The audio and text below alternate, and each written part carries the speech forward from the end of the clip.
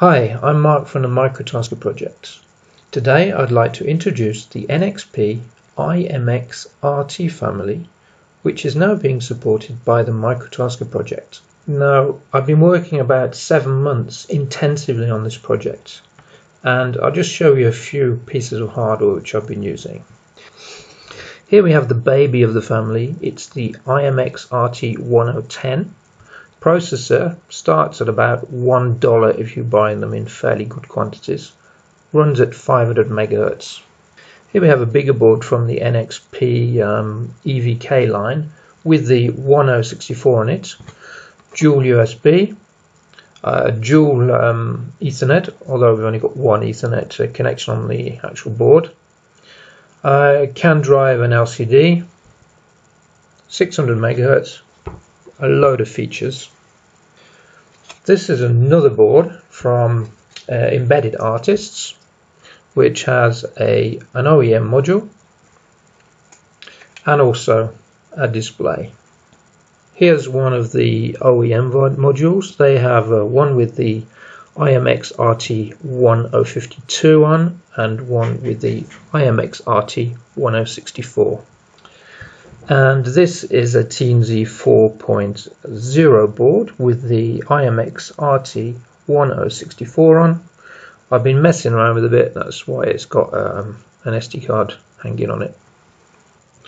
So what are these i.MX RT parts? Well, they're what they're calling crossover parts. They're sort of bridging between the embedded world and the application world.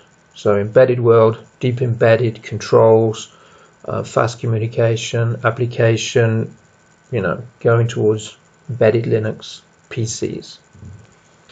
And what makes these parts very interesting are price, performance, features.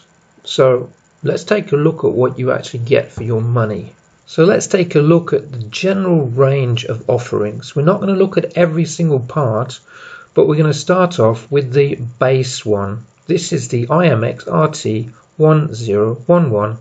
You can get this thing for about $1 in quantity. For that, you're going to get a 500 MHz Cortex M7 processor with quite an array of peripherals. I've just highlighted a few. You're going to get 128 kilobytes of on-chip RAM. Now that can run up to 500 MHz. You're going to get one high-speed on-the-go USB interface. You're going to get 4 UARTs, 2 I2C interfaces, a couple of SPI interfaces, and so on. Moving up to the 1015, you're going to get a few more peripherals, and both of these parts, by the way, also have single precision floating point units. If you go up to the 1021, you're going to be looking at paying about $2.3, and for that you're going to get twice the memory. You're going to get a couple of CAN interfaces, you're going to get Ethernet on top of it, and 8 UARTs. Jumping up to the 1052, here you're going to get 600 MHz of speed, 512 kilobytes of on-chip RAM. You're going to get an external memory interface and also an LCD controller. On top of that, 2 high-speed USB on-the-go interfaces, 2 SD card interfaces, and Ethernet. If you can afford $3.5, we're looking at a 1062 with 1 megabyte of on-chip RAM and 2 Ethernet controllers. The top of the range of the available chips at the moment without DSP, we're looking at a 1064. That's a bit more expensive, mainly because of the fact that it has onboard flash. However, don't get too excited about this flash because it is SPI flash, and all of these chips essentially need SPI flash to work. Rather than being on chip, the other ones will have it off chip. Although in this introductory video we're only going to sort of scratch the surface, there is something very fundamental which needs to be understood before we go any further. That is, we have a Cortex M7 processor with a boot ROM. Now that means that it can boot up using this fixed boot ROM. The boot ROM gives the user the possibility to load program via UART or high-speed USB. User's program will tend to be stored in external SPI NOR flash with options to also store it on SD cards or on parallel bus connected memory. However, not all of the parts allow this. And also for deeply embedded applications where we're not talking about megabytes of program, then this is the one which we're going to concentrate on. It's also the common denominator across all of these chips. So once our external memory has been loaded with an application, what will happen is then that the bootloader, which is the internal boot ROM, will allow this to operate.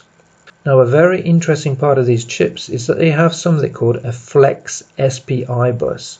Now that supports single wire connections, 4-wire connections, quad flash, or up to 8-wire connections, for example hyperflash. And the processor itself can access this as if it was memory mapped internally. That means that when program is to run from this memory area here, there'll be a burst read from it, and then the processor will be able to access it in a local buffer. In addition, cache operation also means that external accesses are not required all the time. All of the chips also support an encrypted form of operation. That means that the code is encrypted in the external flash, but it will do on-the-fly decryption so that the processor can still operate at full speed. Internal memory is called Flex RAM. Flex RAM divides the internal RAM banks up between tightly coupled data flash, which has zero wait state operation for data storage, to tightly coupled instruction ROM, which has also zero wait state full speed operation for instruction accesses, and general purpose RAM. Now the areas or the banks of the memory which are assigned to general purpose RAM cannot be accessed at full speed. They work at up to 1/4 of the speed, but they do benefit from caching. So what we've learned already from these chips is they're very quick, they're pretty cheap, but they do need an external flash, unless you take a 1064 part which has the external flash internal. So now we can finalize the general microtasker concept of the use of the i.MX RT in deeply embedded systems. This is our minimum configuration, the i.MX RT with an external SPI NOR flash. We program our program into this NOR flash via the high-speed USB interface. Thanks to the boot ROM's capability, we do not need to use JTAG unless we're doing debug operations. We don't use OCR RAM because there's no real advantage if we are working with this 2-chip solution. We copy our program when it starts up into ITC. That gives us full speed instruction operation, for example 500 or 600 megahertz depending on the chip, zero wait state. And we put our variables, heap and stack into the DTC. Here's an example. Assuming we're using the i.MX RT1020 family, which has 256 kilobytes of RAM. And assuming we have a program size of our application of 136 kilobytes.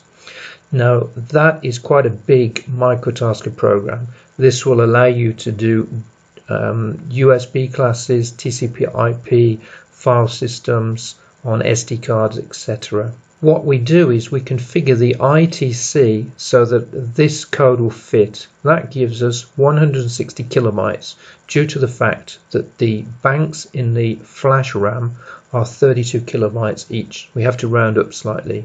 That gives us a remainder of 96 kilobytes for our variables, heap and stack. We've disabled the OCR function because we don't believe that that is usable or has any real advantages in normal operations.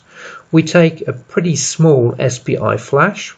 I mean, we're talking about 50% or less for one of these nowadays, and we divide this up into the utilization of our program space, let's say 256, adequate for this chip, parameter system of 64 kilobytes, and that gives us also 704 kilobytes of file system space. So what I've shown you is the basic microtasker concept using these i.MX RT devices.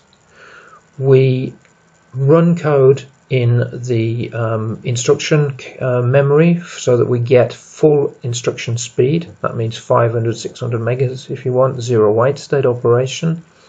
We also put our data into the tightly coupled data memory, which means that that's also running with zero wait states to give you the maximum performance. There are also some other advantages of this.